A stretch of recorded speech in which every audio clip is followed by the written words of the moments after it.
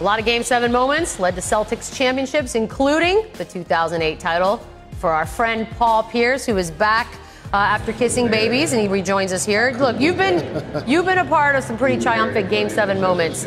How did you approach those games? Well, I always wanted to play with urgency. I never really focused on what I was going to do offensively. I always judged my game on how well I played defensively, how much I hustled, did I make effort plays, because that's what it's going to come down to at the end. You know, scoring, I was a natural scorer, but you win games in the trenches. You got to go out there and get the big rebounds.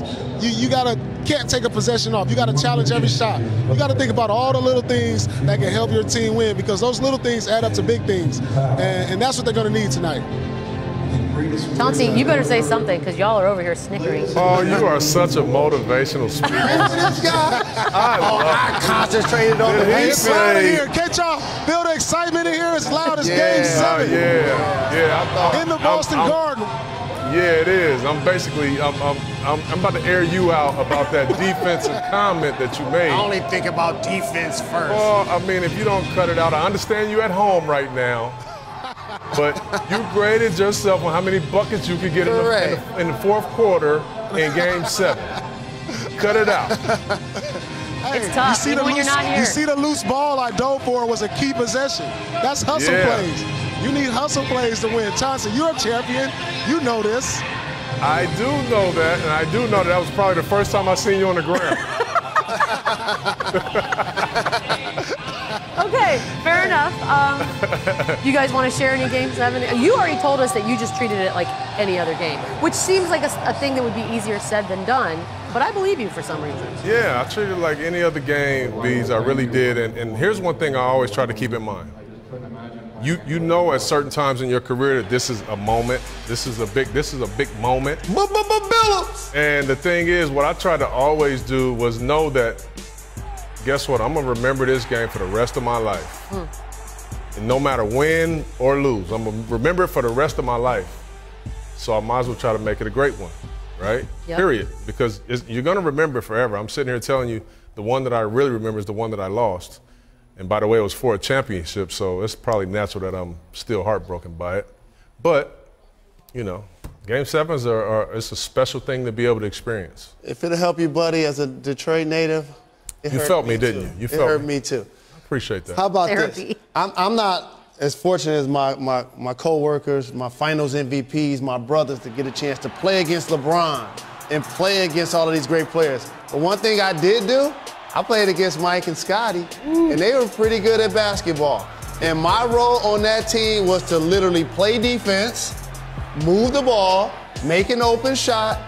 When it came time for a big bucket, give it to Reggie. When it came time to get physical, let the Davis boys handle it.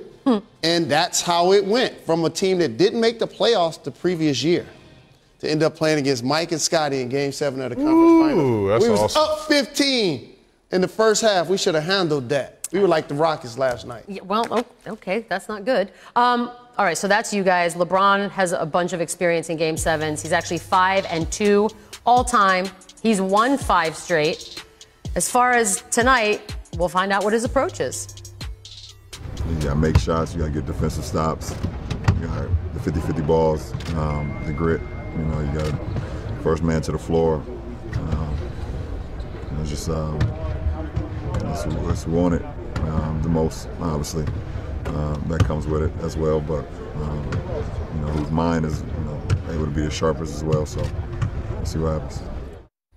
It's worth noting this is LeBron's 100th game this season, including the playoffs. That's insane. How should he approach it? LeBron James is on his big L. He's so ahead of his time that his parents haven't met yet. And what do I mean by that?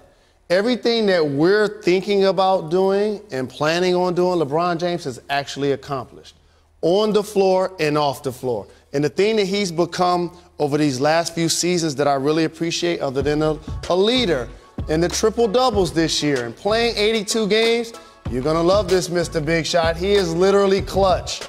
And he went for me from being the immovable object to now he's the unstoppable force. LeBron James has decided to score. I'm looking down at these box scores. LeBron got 35, 40, 45. Before, you were hoping that he passed the ball to somebody else late, and then you would question them if they missed.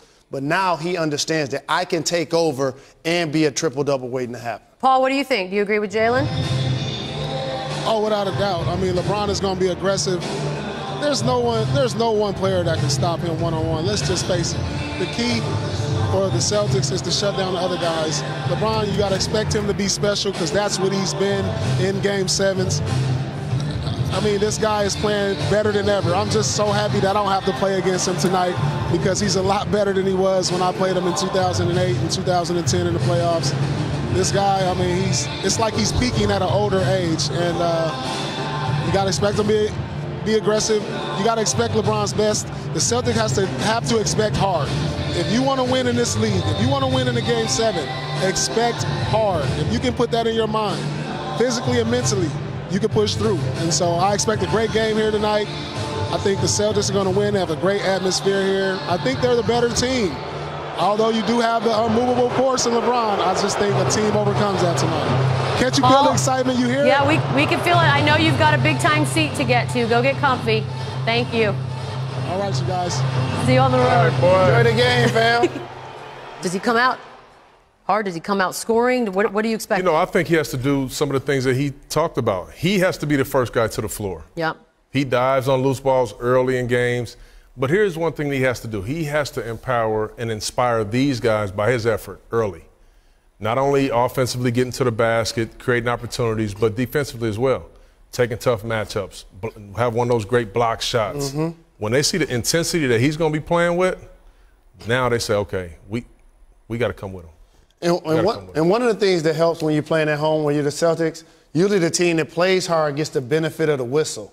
Plus, you have the crowd behind you. That's why it's important LeBron to come out aggressive so that he now can be the best player in the series that also gets the benefit of the calls. Yeah.